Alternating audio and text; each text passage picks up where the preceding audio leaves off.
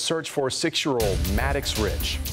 So first, we want to start with that tragic ending in the search for Maddox. A body believed to be his was found in a creek in Gastonia today. This after Maddox had been missing since Saturday. A news conference today, officials saying this is not the ending they hoped for. They still have a lot of questions that they need to get answered, and the investigation is not over. The FBI says they're trying to figure out how exactly Maddox got into the creek in the first place, but they are saying they believe the family's story as of now. This is new drone video we just got of the search that led to the finding of the body today. The FBI saying it was extremely hard to find Maddox's body even when they were right next to him. We have live team coverage tonight of this tragic story, and we want to start with NBC Charlotte's Tanya Mendez, who has been covering this story for us all week. Tanya?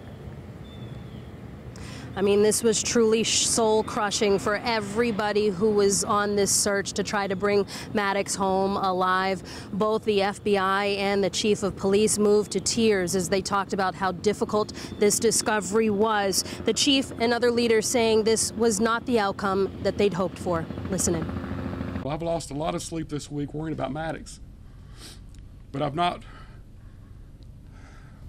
lost any with what we were doing on our side. We were doing everything that we could, and I've never seen a larger response in my 32 years in this business than what we had here with this search and effort.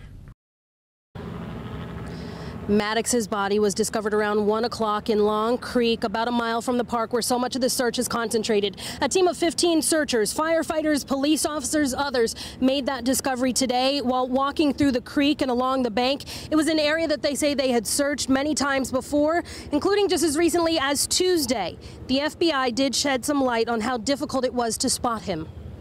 The chief and I saw Maddox, and it is absolutely amazing that he was found. It was extremely difficult to see him even when we were standing right next to him. Law enforcement today heartbroken, saying Maddox was a perfect young man, and looking at his picture brought tears to so many people today. Maddox's parents were notified this afternoon that their little boy is gone. However, an official autopsy to confirm beyond a shadow of a doubt that the body that was discovered is in fact him still has to happen.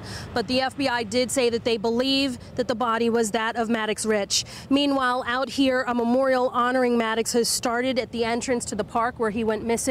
You can see a blue balloon, a white balloon. There was a teddy bear placed there earlier. These all placed by the community members who'd come, some hoping for a positive outcome, not knowing the news of this grim discovery. Others who heard the news and came over and said they just had to do something. Reporting live in Gaston County, I'm Tanya Mendez, NBC Charlotte. Such a tragic ending here, Tanya. Thank you.